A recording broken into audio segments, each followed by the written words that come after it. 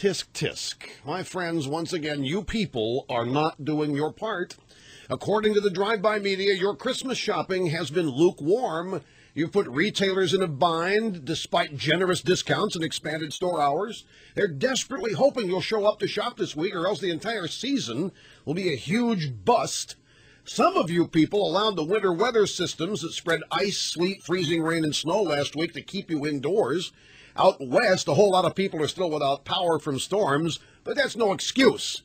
Everybody's disappointed. Brick-and-mortar managers, catalog folks, even online operations. They all complain that you people are doing research this year, hunting for bargains, waiting to the last second to see if they'll blink and drop their prices even further. I mean, how unfair can you be? What gives you the right to sit at home, warm or cold, and do research? How dare you hold out until the last minute, leaving America's retailers in doubt, waiting anxiously to see if you will spend your money, forcing them to reach into their bag of tricks and come up with ways to compete for a chance to earn your business.